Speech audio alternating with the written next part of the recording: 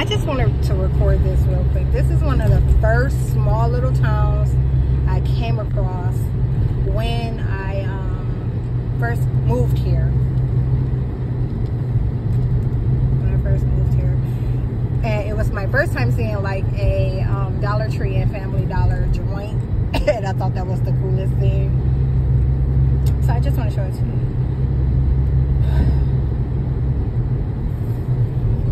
It's the gas station. And that's the store. It looks closed. But that was my first time seeing that concept. And I was like, it was genius. And now I'm starting to see them more. Not that I've been traveling a whole lot or anything, but you know.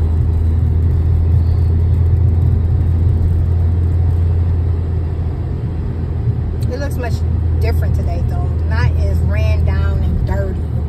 Like, which means they've put some type of false filter on it. You know, it's looking, ouch.